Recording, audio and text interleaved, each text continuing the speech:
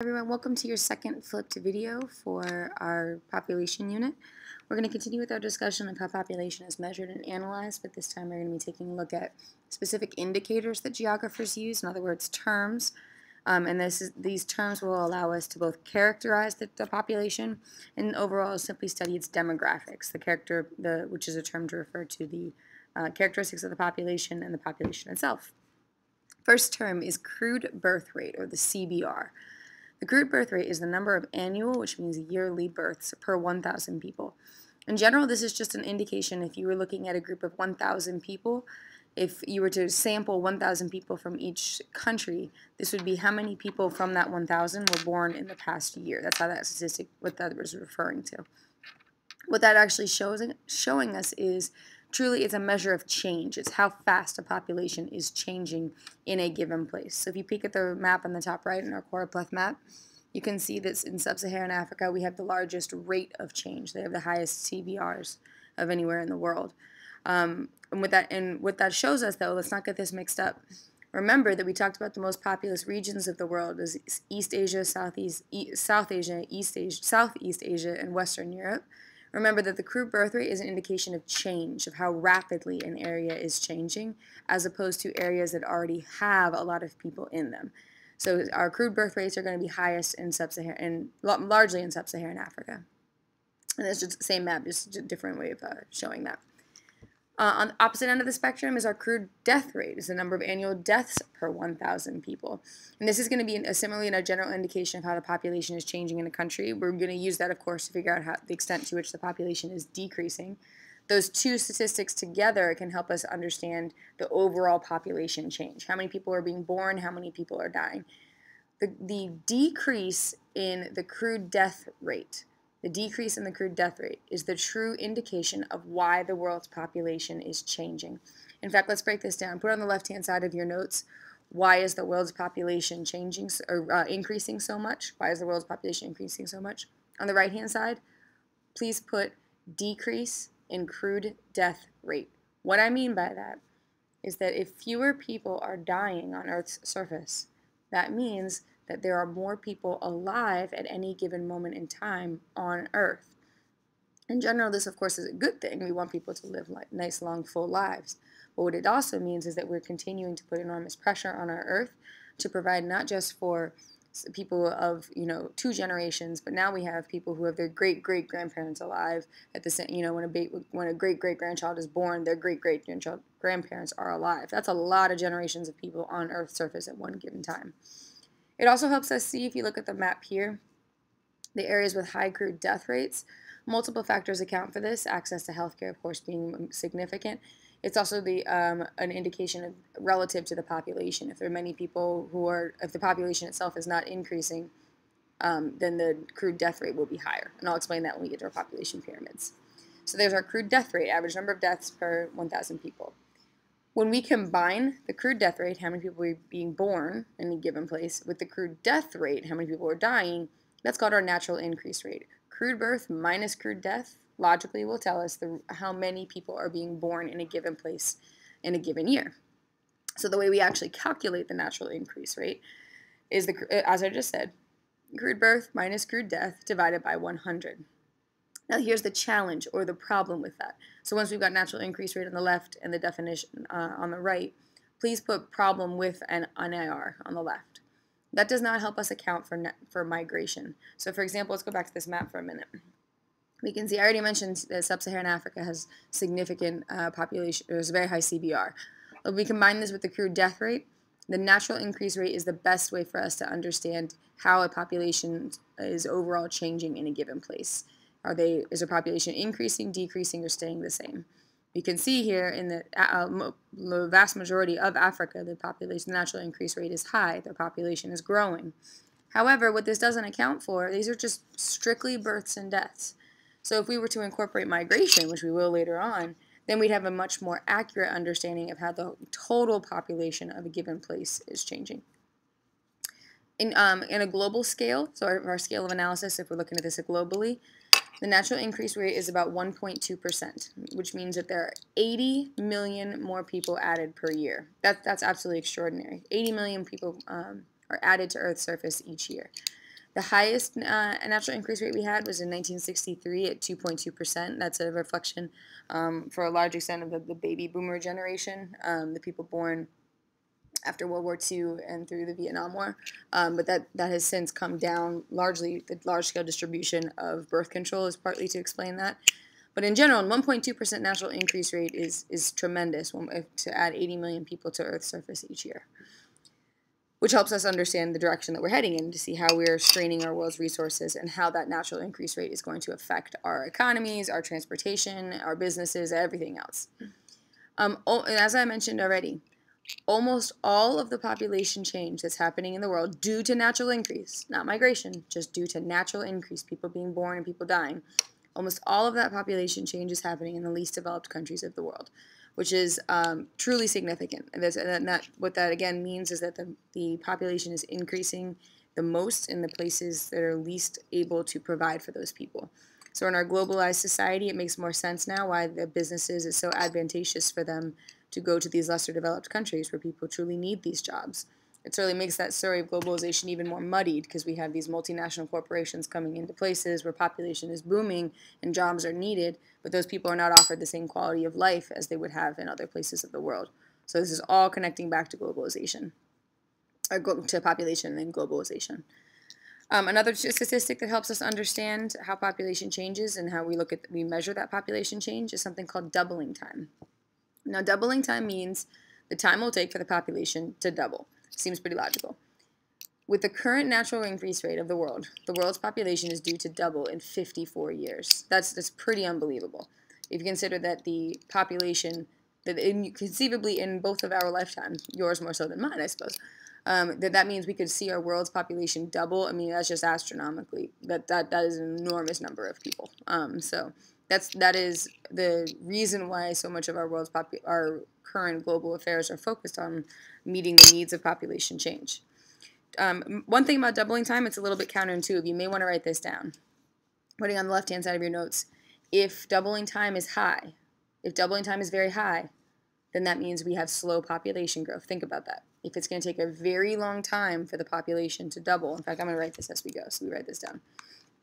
So if the doubling time is high, then the area is experiencing slow growth, right? So if it takes 200 years for the population to double, they're experiencing slow growth. If doubling time is low, I'd put that phrase on the left-hand side, then the area is experiencing high, look at my terrible typing, experiencing, oh geez Louise, experiencing, there we are, rapid growth. So a very low doubling time is actually an indication if it takes 8 years for a population to double, then that's a very, very, very rapid population growth, which you can see on the right-hand side there. If you look at Africa, the doubling time, going all the way down to Europe. Look at Europe would take 240 years to double their population. That's a clear indication of being a most developed country where they have low population growth. Another important statistic, and this is different than crude birth rate, is total fertility rate. So let's explain what this one is. Total fertility rate is the average number of children per woman that one woman would have over her lifetime during her childbearing years, which are generally defined as 15 to 49. And of course, there are exceptions to these rules, but these are just averages. So it's the average number of children per woman that she will have in her lifetime during her childbearing years. The reason why this helps us also better understand the characteristics of a population is because it shows us the number of children being born, and it also helps us understand the level of development of a given place. In the U.S., on the average is 2.1. So yes, of course, you can't have 0.1 children, right? But the total fertility rate in that way, again, this is an average, and we'll talk about the rest of it in a second. Italy, 1.3. Then this helps us see too. If we look at total fertility rate, it's also a good indication of how a population is changing over time. If two people, it takes two to tango here, if two people on average are only bearing 1.3 children, that means that the population is decreasing. You can see in the U.S., it's generally, based on that total fertility rate of 2.1, generally the population is being maintained, 2 people, 2.1, again, on average, children. In Nigeria, you can see a total fertility rate of 6.0. That's tremendous. There's lots of factors that are going to indicate this. In the way that CBR cannot, this crude birth rate, total fertility rate can help us to, can reflect the socioeconomic conditions of a country. If people, you and I, we already talked about this, we are fancy. We want clothes that are different every day. We want to eat different food. We want to go to the movies. We want to go to college. These are things that are incredibly expensive. And children in more developed countries, people are less likely to have many children. In lesser developed and more developed countries, in lesser developed countries, people tend to need more children to work. So the need for workers. Additionally, sadly, the healthcare of many lesser developed countries is such that people won't necessarily have access to the medicine both during pregnancies and afterwards that would ensure that the child makes it past their first birthday. We'll come back to that for infant mortality rate. But if you look over on the right-hand side, the world's total fertility rate, you can see on the whole, the world's total fertility rate is going down.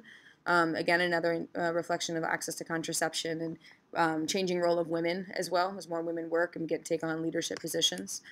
But this total fertility rate differs from crude birth. Crude birth is just sort of the general indication of how many children are being born on the whole. Total fertility rate individualizes this to a single woman and helps us better demonstrate the socioeconomic conditions of a country. There's also a condition that we refer to with population that's called zero population growth. This is the state of population stability, where crude birth actually equals crude death. So very logically, the number of people born is the same as the number of people who are passing away. We're going to work with these. We're learning these statistics so that we will better be able to read that what's called a population pyramid right there. But generally, if you look at this population pyramid, on the brown indicates men, the women, the blue indicates, what did I just say? Brown indicates men, blue indicates women. If you see the percentage of the population, so if you look at the bottom, for this given place, this is the population projection going all the way forward into 2104, which is for an NDC, 2101, an MDC. If you look here, that the bottom, that this population, that only, I'm going to use this pointer here, you'd see here that about 2% of this population is from between the ages of 0 to 4. Then if you look all the way to the top, then you can see, generally speaking, there's almost no change in the people who are being born versus the people who are going to eventually pass away in this society as they get into the upper ages, 80 and 90 and above. That's an indication of zero population growth. Now this is where we're going to combine total fertility rate with zero population growth. So in order for zero population growth to occur, in order for a country to be totally stable, the total fertility rate is actually 2.1. But that doesn't seem logical. It seems like 2 people would have 2 babies. So 2.0 should be the total fertility rate. 2 born, 2 die, 2 born. That seems like game, set, match. But unfortunately, not everybody lives long enough to get to that childbearing age of 15 to 49. So in order to account for the people who are not, who don't make it, and by that people I'm saying women, who do not make it to age 15, who do not live to age 15 to actually be accounted into the statistic, zero population growth actually occurs when the total fertility rate is 2.1 or below. So that means that this woman theoretically could have, again, there's no such thing as 0.1 of a baby. These are averages. That would be a 2.1 or below for a total fertility rate. That would indicate zero population growth. Which means then if TFR, if total fertility rate, is 2.2 or above, then that shows us that this population is growing. 2 people had 2.2 babies or above is an indication that the population is growing. The world average for the total fertility rate is 2.6 children per woman. So on the whole, we see that statistic alone, if 2 people are producing more than 2.1 children, then we have an indication that the world's population is growing and continues to grow. That's that 80 million people that are added to Earth's surface every year. The total fertility rate average in sub-Saharan Africa is 6.0. So again, an enormous difference between the global average. And again, this is just another statistic. This supports what we discussed earlier with natural increase rate. So you can see this is this here shows us the the map of total fertility rate around the world, which is very, very, very similar to the map we looked at earlier with natural increase. In fact, you can go back to compare them if you see fit. I think this is our last statistic. Yep. Okay, the last statistic is infant mortality rate. Infant mortality rate is the annual number of infants out of 1,000 who are born who die before their first birthday. Much like total fertility rate, infant mortality rate helps us understand the socioeconomic conditions of a country. The largest infant mortality rate in the world, which is just truly horrifying if you think about it, is Afghanistan, which is 121 children who are born do not make it to their first birthday, which is just astronomical. Sudan is 55, the United States is 6. This can also be affected, these statistics can also fluctuate significantly based upon global events. So Afghanistan, as you well know, has been facing tremendous conflict in the past like a long time, but most recently, the last 10, 15 years.